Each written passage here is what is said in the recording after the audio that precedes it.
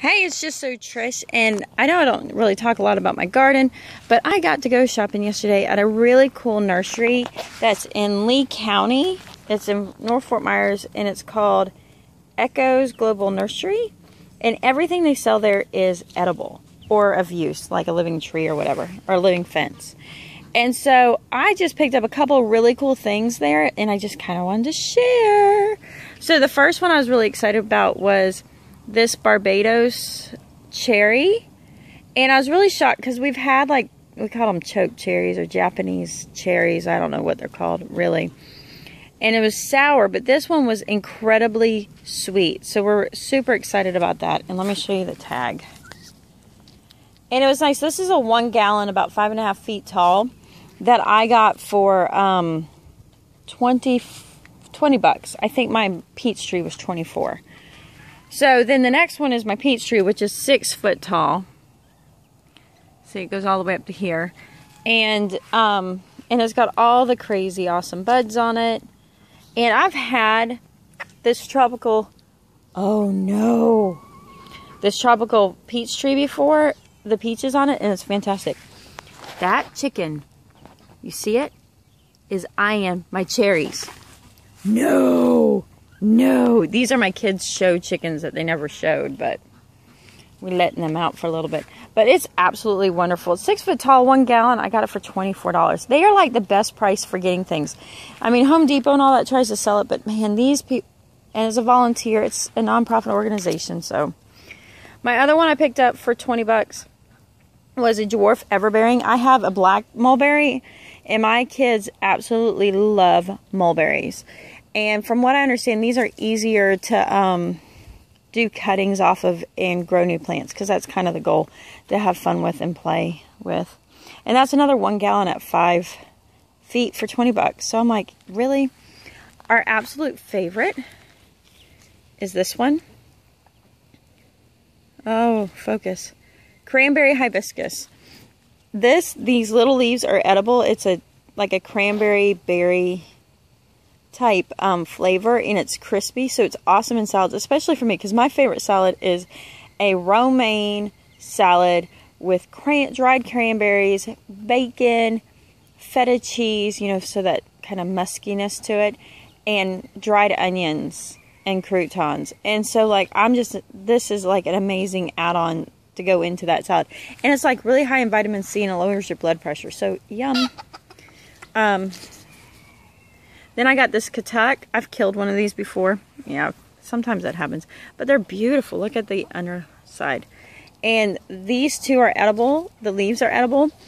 And you can make a, it's actually kind of a calcium enriching plant. You eat the leaves, and it really helps with children that have problems with calcium with not getting enough milk. So pretty good one too.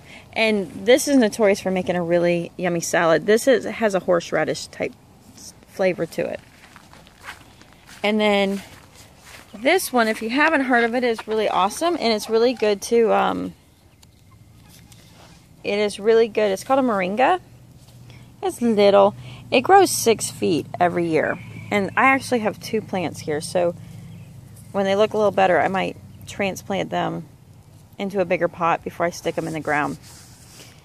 And this is like the superfood. It is a superfood. You just eat the leaves raw, or you can dehydrate them and grind them, dry them and grind them and add them to your food.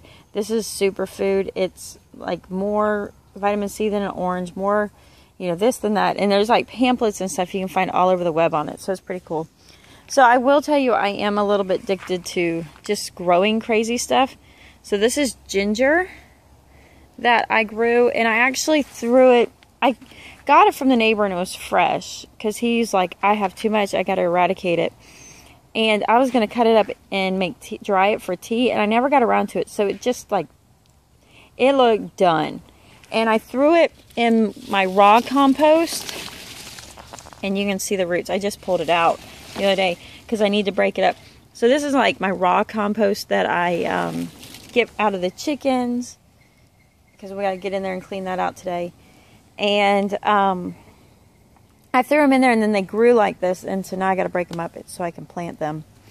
And then I love avocados.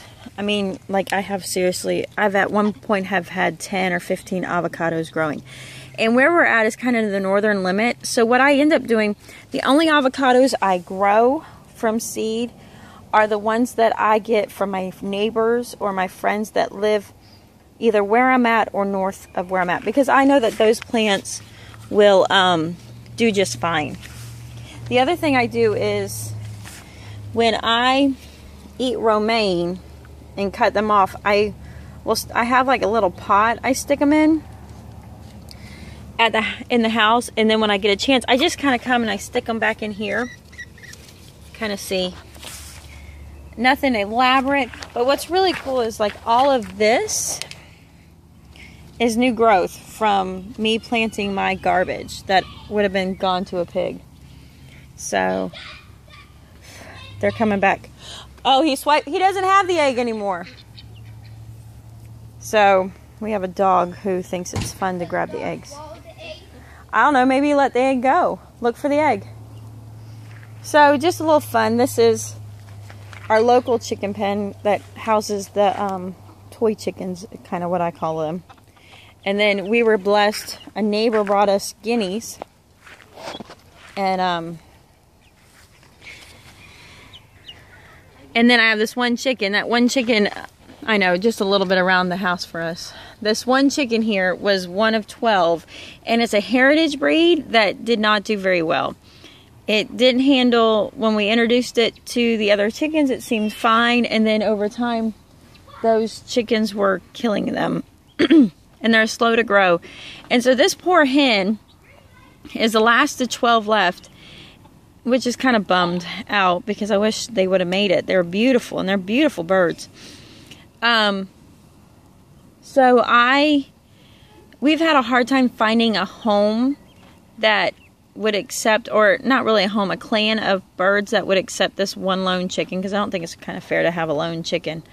And so we got these 6 guineas, and these 6 guineas have allowed this chicken to be part of their clan, which is really cool. And so I'm excited about the guineas. They're awesome. They're loud.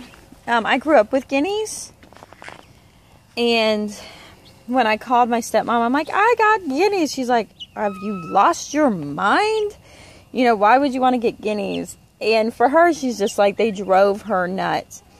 And for me, I'm kind of like, but they remind me of my childhood, so how can I not have guineas? So, kind of one of those things. But it's really cool. They eat the ticks in the ground.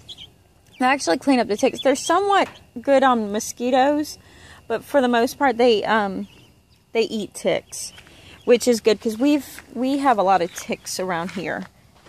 So, anyway, that's just a little bit of what's going on here. There's the dog talking to the chicken. Such a notorious event. And we will talk to you later. I just thought maybe you'd enjoy this. See ya. Peace out.